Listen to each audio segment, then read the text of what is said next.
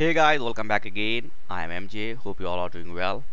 In this video, I will show you shortcut key to select entire column, select entire row, and how to do plus or sum in Microsoft Excel. This trick will work all the version of Microsoft Excel.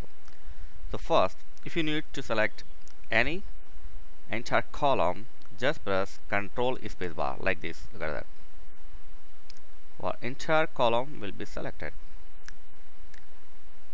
If you want to select entire row, just press Shift spacebar. Our entire row will be selected. It's easy.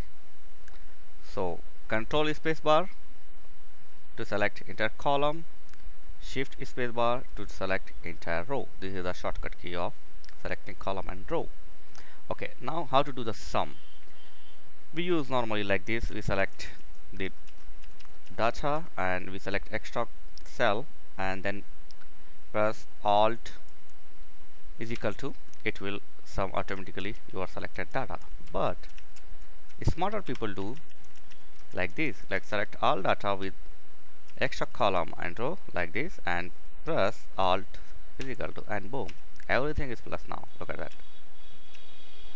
This is the total of like this. You can check it out. Okay, look at that.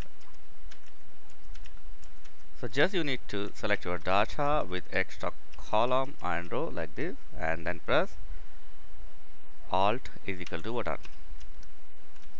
So that is very easy shortcut key of Microsoft Excel. Thanks for watching.